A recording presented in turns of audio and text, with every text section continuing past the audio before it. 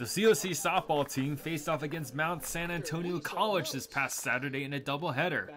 Even though Mount Sac is the #1 team in the state, this wasn't an issue with Canyon's pitcher Samantha Flores. I wasn't really thinking about it too much during the game because I was just in my zone. I just wanted to prove to my team and just to my coaches that I could push myself to shut down the team or stick with them. Coach Wiz came up to me and was like, "Good job, you pitched your ass off against the #1 team," and I was just like, wow.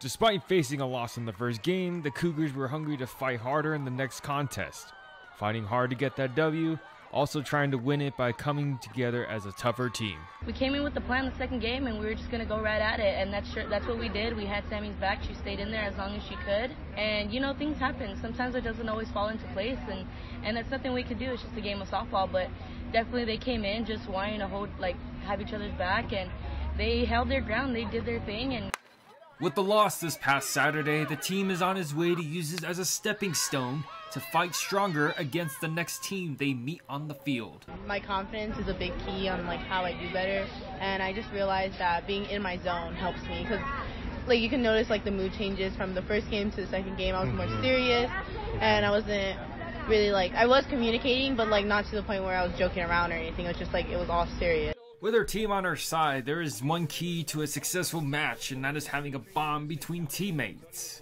I'm not that confident on the mound sometimes, and just my team it just helps me, it supports me. I hear everybody talking to me, and I know that I belong on that field because of them. Reporting for Canyons News, I'm Kawamoto.